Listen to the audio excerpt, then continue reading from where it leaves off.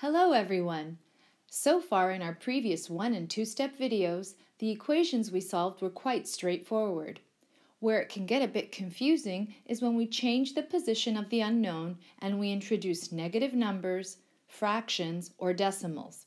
However, we still go about solving the same way. We perform inverse operations to both sides, one at a time. This is our first equation, and we see that the x term has been written second and the takeaway 2 has been placed first. This is actually an equation from the first 2-step video, and it was written like so. And we addressed the inverse operations, the takeaway 2 first, and then the 3 times.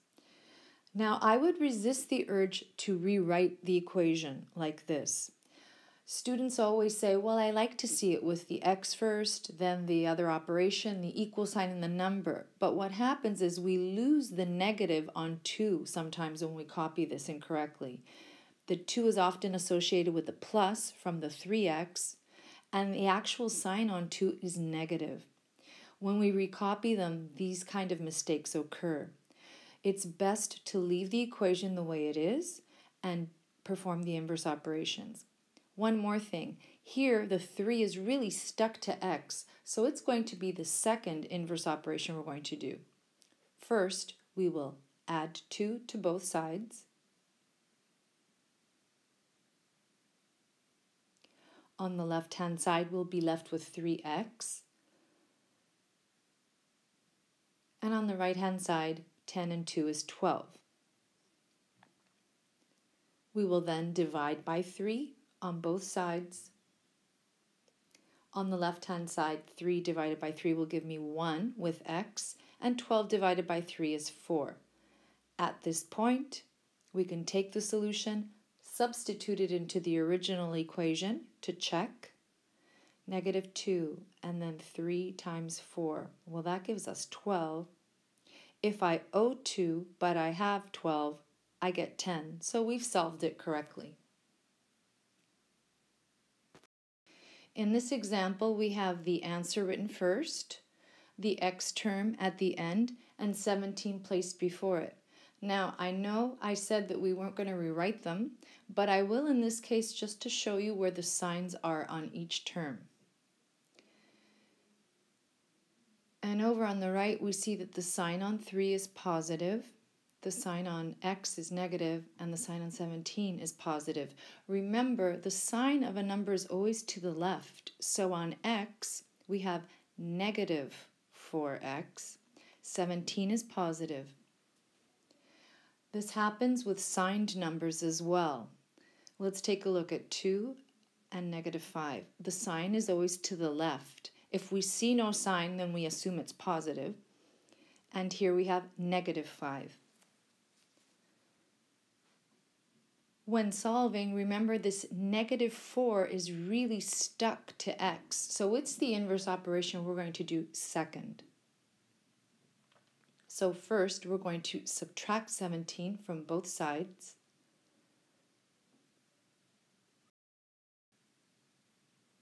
On the right-hand side, we're left with -4x. And on the left-hand side, if I have 3 but I owe 17, I owe 14. Now we see x is being multiplied by -4, so we will divide by -4 on both sides. On the right-hand side, we get 1 with x. And on the left-hand side, negative divided by negative will give me positive 14/4. We can simplify it. We can divide top and bottom by 2, which would leave us with 7/2. At this point, we can take our solution, substitute it into the original equation, and check. 17 take away 4 times 7/2. In the numerator, I get -28/2. That would give me -14. So 17, take away 14. Does that give me 3? Yes, it does. So we've solved it correctly. In this equation, the first inverse operation would be to add 8 on both sides. On the right-hand side, if I subtract 8 to add 8, that goes. I'm left with x divided by 6. And on the left-hand side, if I owe 20 but I have 8, I still owe 12. Here we have x being divided by 6. The inverse would be to multiply by 6 on both sides. On the right-hand side, if I multiply to divide by the same number, I'm just left with 1x. And on the left-hand side, 6 times negative 12 is negative 72. At this point, we can take our solution, substitute it into the original equation, and check. Negative 72 divided by 6. Take away 8. Well, negative 72 divided by 6 gives me negative 12. If I owe 12 and I owe 8, I do indeed owe 20. So we've solved it correctly. The inverse operation here would be to add 10 to both sides. On the left-hand side, if I subtract 10 only to add 10, I'm left with 5/2 t. And on the right-hand side, if I owe 30 but I have 10, I owe 20. At this point, t is being multiplied by 5/2. The inverse of multiplying by 5/2 is to divide by 5/2, and I'm going to use a parenthesis to avoid confusion, especially on the right-hand side. Remember, on the left-hand side, anything divided by the same anything will give me 1 with t. And on the right-hand side, when I divide by a fraction, I multiply by the reciprocal, or I invert and multiply the second one. So in the numerator, negative 20 times 2 will give me negative 40. And in the denominator, 1 times 5 will give me 5.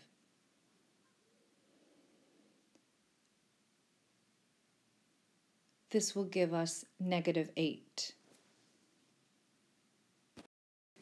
At this point, we can take our solution, substitute it into the original equation, and check.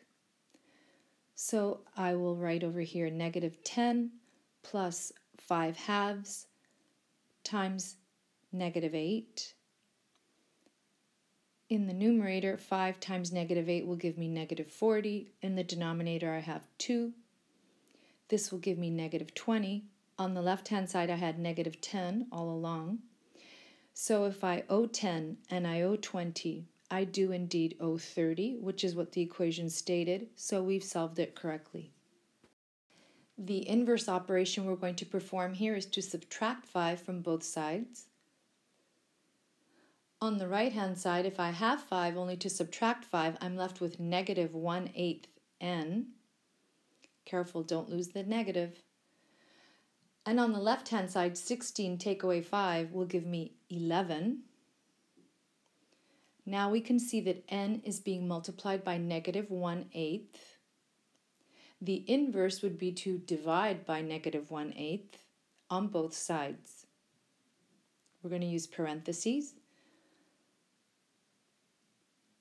On the right-hand side, anything divided by the same anything will give me 1 with n. And on the left-hand side, 11 is being divided by negative 1/8. So I'm going to multiply it by the reciprocal, which is 8 over negative 1. In the numerator, I will get 88. In the denominator, I will get negative 1. And this will simplify to give me negative 88. At this point, we can take our solution, substitute it into the original equation to check. So we have 5, and we have negative 1/8 times negative 88. In our numerator, we're going to get positive 88. The denominator is 8. This will give us 11, which we add to 5, and we get 16. So we've solved it correctly. The first inverse operation we have to perform here is to add 2 to both sides. On the left-hand side, I'm left with just 0.5x. And on the right-hand side, if I owe 20, but I have 2, I owe 18. Now we see x is being multiplied by 0.5. The inverse is to divide by 0.5 on both sides.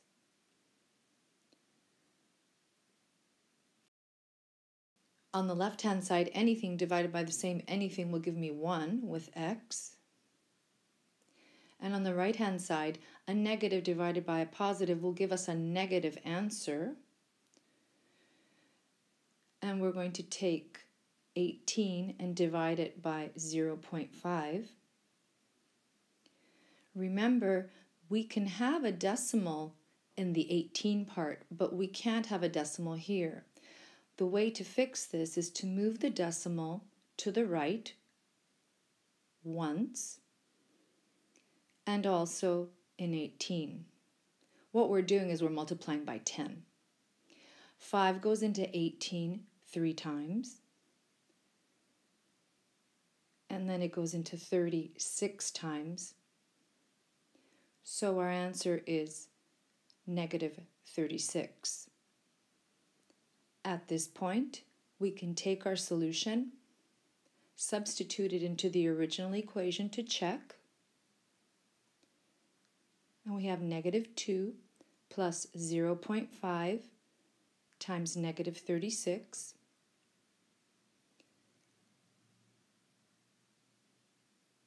So 0.5 times 36 gives me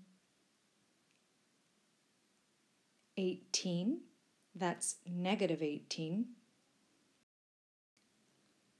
So I owe 2 and I owe 18 and I get negative 20, which is what the equation stated. So we solved it correctly. Subscribe to my channel to get updates on new videos.